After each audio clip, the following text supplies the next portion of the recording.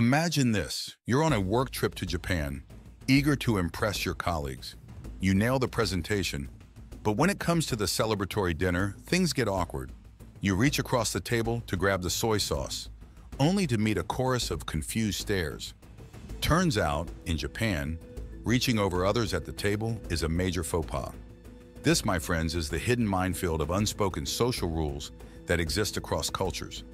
These unwritten codes, often passed down through generations, dictate everything from greetings to tipping etiquette.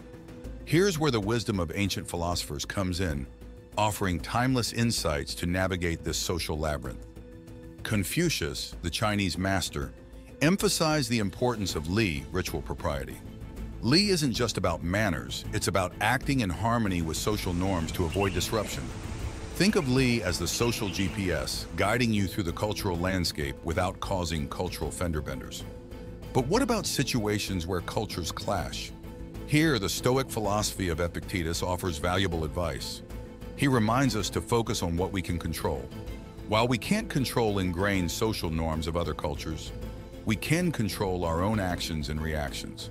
A little research before your trip, a willingness to learn, and a dash of humility go a long way. Let's bring this back to your coffee date. Imagine you accidentally break an unspoken rule, perhaps double dipping your fries, a major offense in some circles.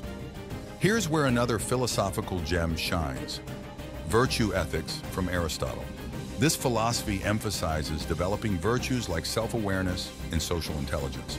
A quick apology, a lighthearted laugh, and a genuine effort to understand the other person's perspective can go a long way in smoothing over any cultural hiccups.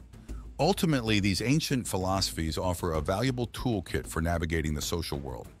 By understanding Li, focusing on what we can control, and cultivating virtuous behavior, we can avoid social blunders and foster genuine connection, whether it's across continents or across a crowded coffee shop.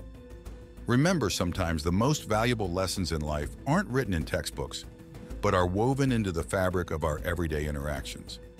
So the next time you find yourself in an unfamiliar social situation, take a deep breath, channel your inner philosopher, and navigate the social labyrinth with confidence and grace.